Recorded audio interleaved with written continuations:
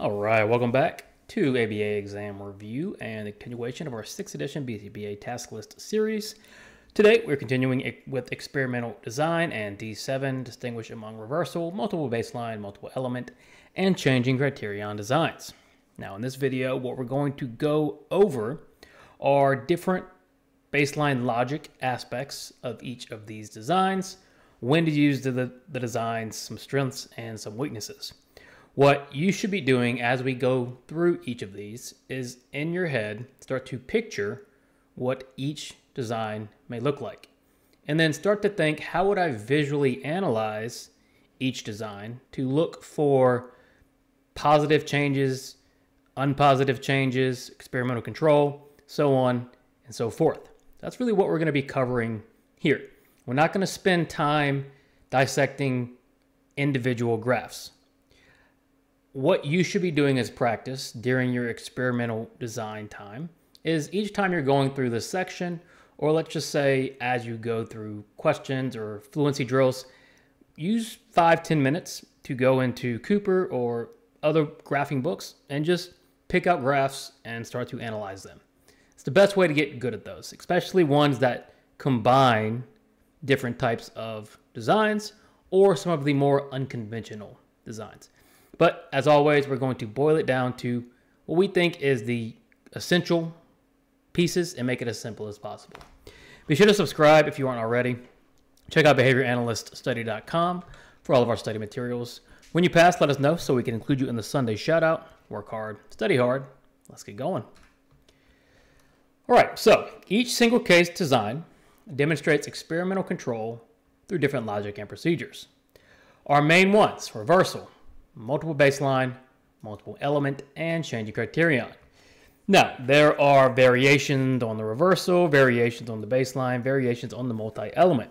But with these videos, we are starting at the top with the essentials, right? You've got to have the fundamentals down before you dive into the deeper stuff. That's where we're going to begin. Now, let's look at reversal designs. Demonstrate control by withdrawing and reintroducing intervention. It's your classic ABA design. Multiple baseline designs demonstrate control through staggered introduction across baseline. So if we have our standard multiple baseline, we're going to have a concurrent design where one participant gets intervention and we remain in baseline for the rest. The other common design associated with multiple baseline is the multiple probe. Multi-element designs demonstrate control by rapidly alternating between conditions. So you might look something like this, where you have different conditions at different times, right? And we connect those, and we're looking for what condition is having the effect. And then changing criterion designs, maybe one of the least used because of the fact that the behavior already exists, and the behavior has to be very sensitive to changing criterion, but it is one. We're demonstrating control through systematic stepwise changes in performance requirements.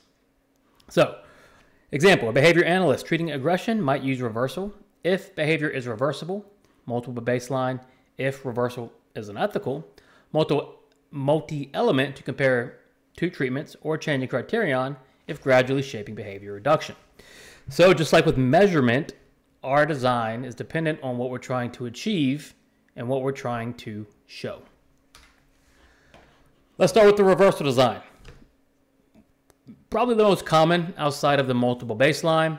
It's your simple ABA design. Now you can have multiple treatments, right? You can do A, B, C, A, something like that. A, B, A, C, so on and so forth, right? But we're just sticking to the simple fundamentals. Now, reversal designs, we establish experimental control by demonstrating that behavior changes when intervention is added or taken away. And it's the strongest type of experimental control because we're actually removing the intervention altogether. It's a very simple structure, right? We have your baseline, we have your intervention, and then we're back to baseline. Remember your baseline logic, prediction, replication, and verification. Logic: if behavior returns to baseline levels when intervention is removed, intervention controls the behavior. Now, of course, the more we do this, the more we do the reversal, the stronger the case. But if we are seeing a distinct change from baseline to intervention back, then there's a good chance experimental control exists in some capacity. Replication. Effect is replicated within the same subject across time periods. All right, so we are replicating the treatment effect and the intervention with the same subject at different points in time. When might we use it? When might we use it? When behavior is reversible. So if we can actually reverse behavior, so be careful with academic skills, for example. If I teach someone 2 plus 2, it's going to be hard to reverse learning 2 plus 2. Is it ethically acceptable to withdraw treatment? If there's some severe hair pulling going on, is it okay to withdraw treatment knowing the hair pulling might come back? And then if you need the strongest demonstration of experimental control, reversal design is typically best. Multiple baseline designs demonstrate control by introducing intervention at different times across multiple baselines while others remain in baseline. Changes should occur only when intervention is applied to each specific baseline. So if we think about it, we have our baselines, and we might intervene here. And then we have some changes.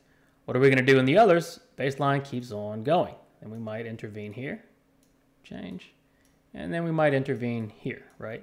So baseline continues until intervention begins. We should only see change when intervention is applied to the unique baseline, right? And not earlier in the sequence. So multiple concurrent baselines with staggered intervention introduction. You can also run them non-concurrently in certain situations. If only treated baselines change, untreated remain stable, intervention likely controls behavior. Replication, we're replicating the effect across multiple baselines. It can be subjects, behaviors, or settings, right? So participants, same behavior, different people. Across behaviors, different behaviors, same person. Across settings, same behavior, person, different context. Multi-element designs rapidly alternate between two or more conditions within the same phase to compare their effects. Different conditions are distinguished by unique discriminative stimuli. So if we think of a situation, spelling words, okay, spelling, and we have a game scenario, no game scenario, and then game and snack. Each one has distinct discriminative stimuli, and then we're just going to go ahead and alternate all of these conditions. And at the end, we'll connect data points and get a little something like that, right? So rapid alternation between conditions, so it could be multiple times. If behavior systematically differs between conditions, the condition controls the behavior. So if we have a condition down here and we're trying to, for whatever reason, reduce spelling, then this is very distinct in the success. Each condition paired with distinct visual cues, times, locations, or people, so there's no secret or tricks. And then comparison focus. We're trying to compare effectiveness of different treatments or conditions. When should we use these? When we're comparing multiple interventions for the most effective.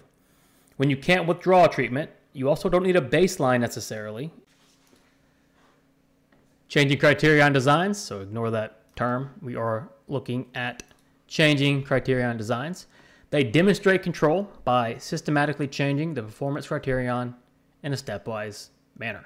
What does that mean? Well, it might look something like this, where your starting criterion is here, and you want behavior to sit right around that criterion. Now, if you go down, you want behavior to sit right here. If behavior plummets to, let's say, here, maybe it's good, but it doesn't necessarily demonstrate experimental control, which is why changing criterion designs can be tricky, because you need behavior to stick right around the criterion to demonstrate control. So you can start with a baseline, and then your intervention with initial criterion, and then a series of phases with progressively changing criteria. If behavior matches each new criterion as it changes, the intervention more likely controls the behavior.